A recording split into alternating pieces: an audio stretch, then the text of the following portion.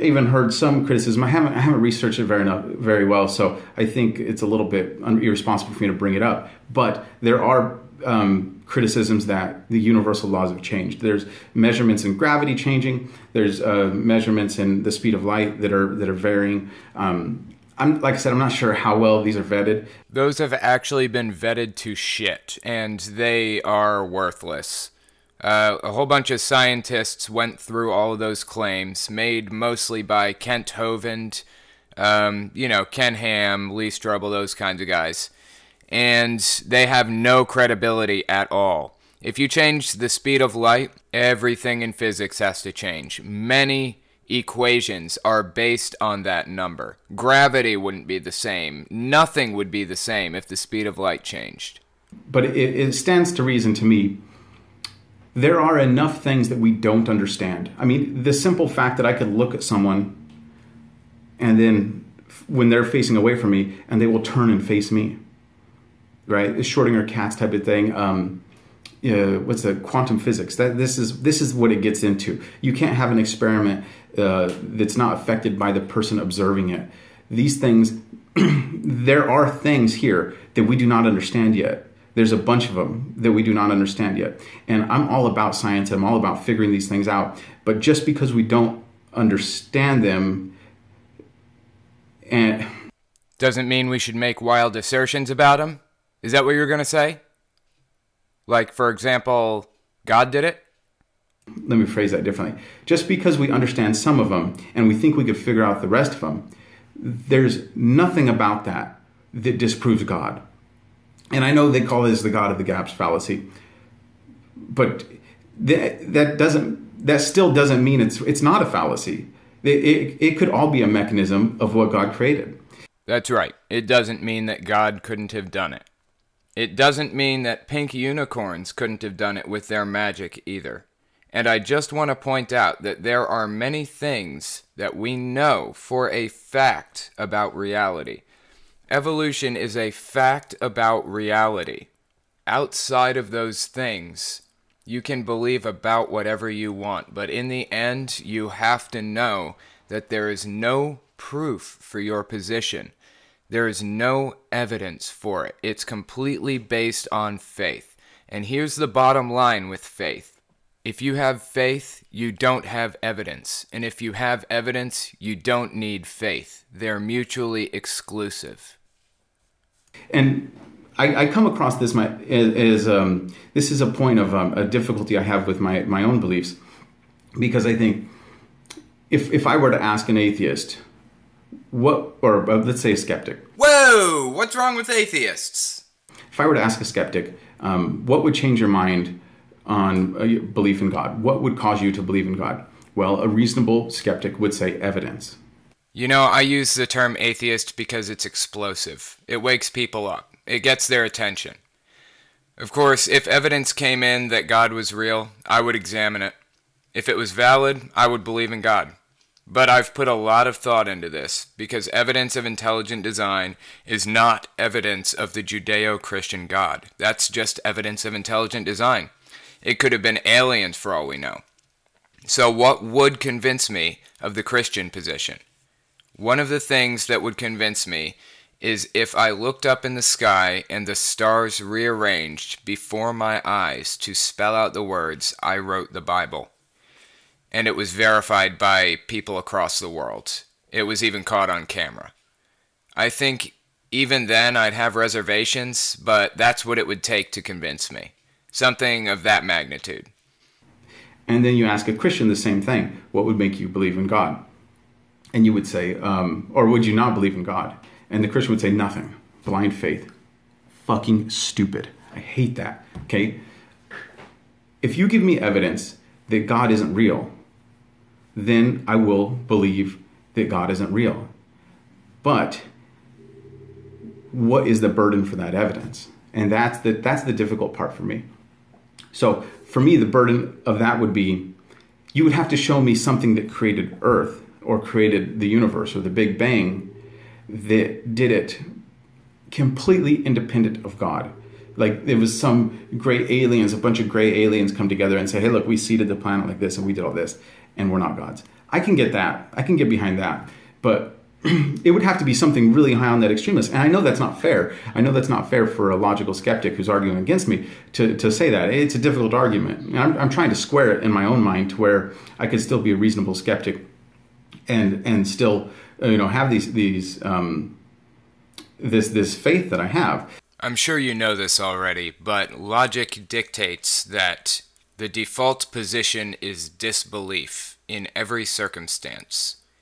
So I can tell you I have a pink elephant in my cupboard. Do you need to prove to me that I don't? No.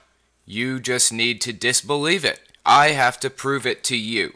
So as a positive claim, Christians have to prove that God is real. Atheists don't have to prove that he isn't. And that's why I relegate my beliefs as beliefs and not knowledge. Because I don't have a certainty that God exists. He hasn't come down and chatted with me. But I have a bunch of little things, like I said, the quantum physics stuff, the sense of a spirit or a soul, or these weird feelings that we all have. And I know these are very anecdotal and a lot of people deny them, but a lot of people support them too. So we can't throw them out. They're representative of, average people. We can throw them out if we have a valid understanding of what is happening inside the brain.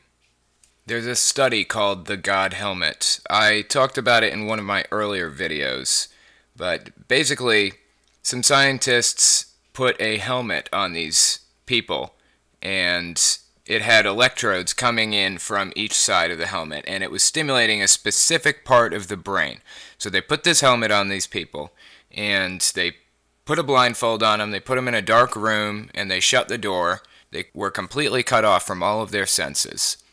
And when they stimulated the helmet, the people could point out entities in the room with them. 1, 2, 3, 4, 5. They could even point to where the entities were standing. We know that this awe-inspiring feeling of religious zeal and a presence around us is inspired by something inside of our brains, not something outside of our brains. Or at the very least, we have an explanation of where it comes from within our brains. I actually started watching a whole bunch of videos on the Big Bang Theory, TED Talks, all kinds of advanced stuff. And I know you say the models are accurate. They're accurate based on what we can measure, and I think that's missing the point of what we can't measure. As I alluded to with the other stuff, the quantum mechanics. There's still a bunch of stuff we can't measure. So I like the Big Bang Theory. I like that it makes sense. But once again, the Big Bang Theory is completely in line with the Bible. Let there be light, flash, boom, form the planets, form animals. That's completely in line with what Genesis reads. So to me, that's just supporting the idea of the Big Bang and Christianity being, or at least the Bible being, the correct interpretation there. Oh sure, I have no problem with Christians accepting the Big Bang Theory and staying Christian. Although I will contest your comment there about how it's perfectly in line with the Bible. I don't think that's quite the case, because Genesis says that plants came before the sun came, for example. And young Earth creationists are hard line about this. So I think if you read the Bible in broad strokes, as you do, I think that you're in good shape. But when you start reading it literally, that is when it becomes a problem. That's when you start denying scientific facts like the Big Bang or evolution or things like that. There was another comment towards the end there about me, or about the Earth being created in 6 days, using the word yom. I am completely not a literalist in the Bible. I think anybody who is, it disproves itself. The Bible is written by man, by man, right? Man writes the Bible. The Bible defines man as being flawed. The Bible has to be flawed. That's by its own definition, it's flawed.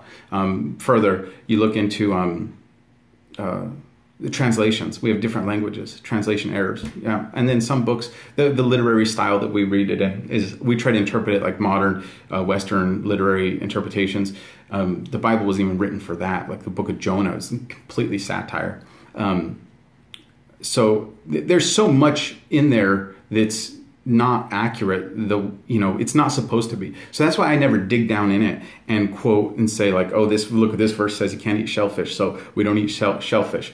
No, I don't do that. I think it's wasteful. You have to read it in broad strokes when you read the Bible.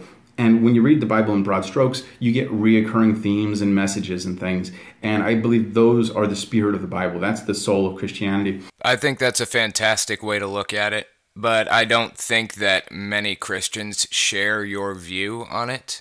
And I'm kind of confused as to why you're denying science, like scientific fact, like evolution and the Big Bang and things like that, and why you're embracing Noah's flood. That is very clearly allegory at best, complete bullshit at worst. Embrace science and Christianity at the same time. You don't have to be one or the other. It's not necessarily a dichotomy, especially when you look at the Bible the way you personally do. And it's about second chances. It's about forgiveness. It's about love. I think it's fantastic that you got that out of it, but I don't think that 90% of the Christians that read it got the same thing out of it.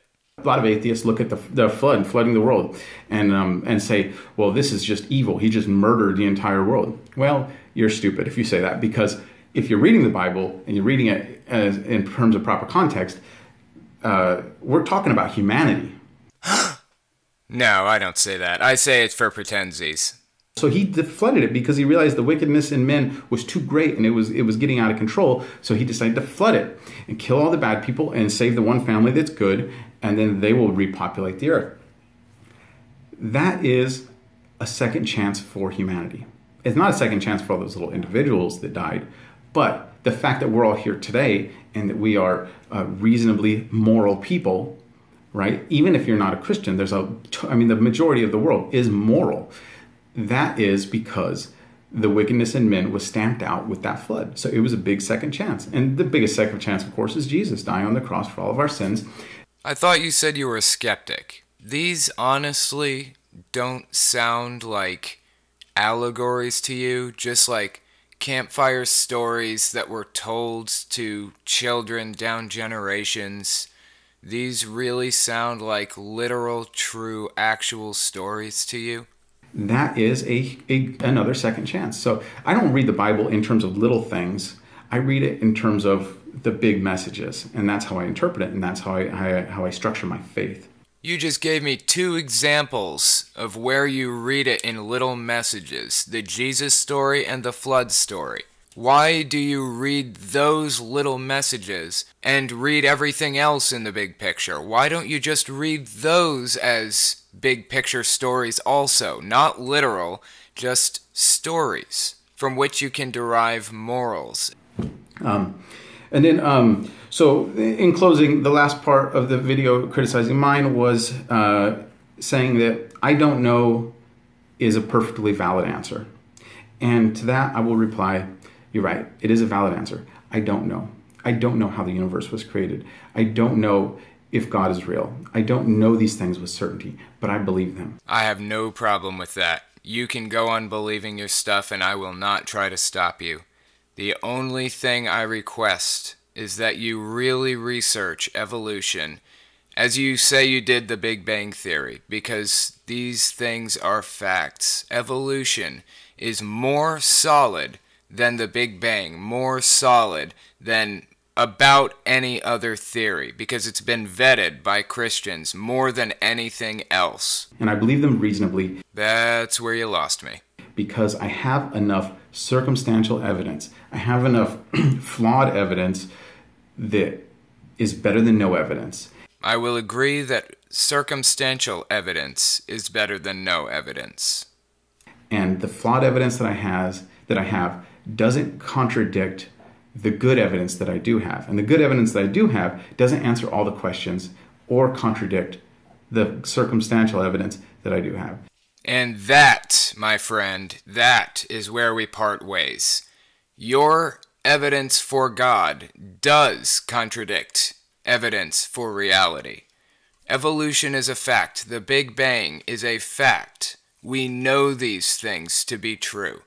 And you are asserting, as many other Christians are, maybe the royal you, is asserting that evolution is not a fact, that it's not established science.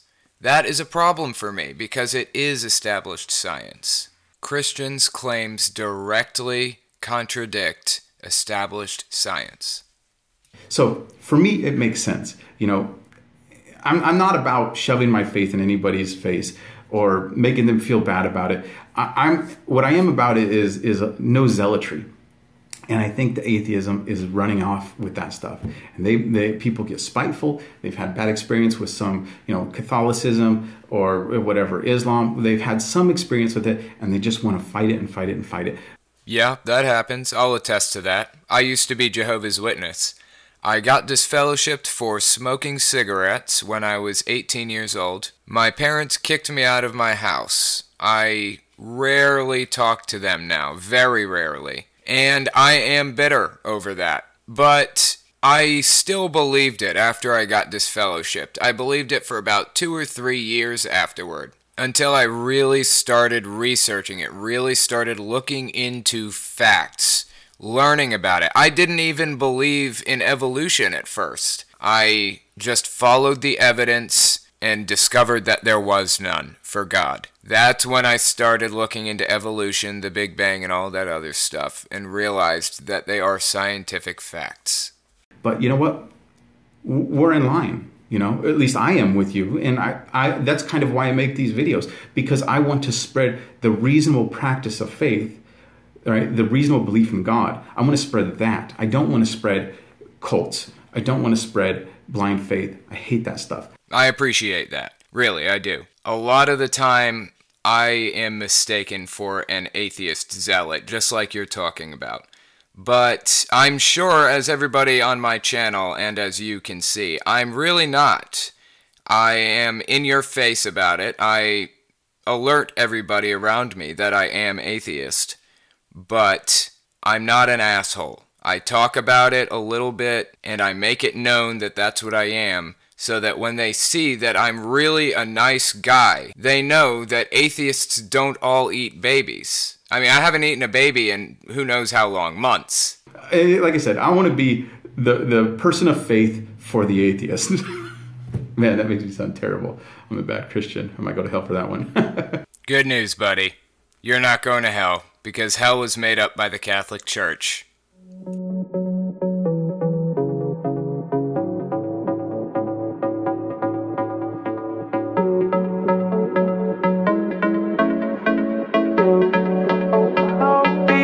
Feelings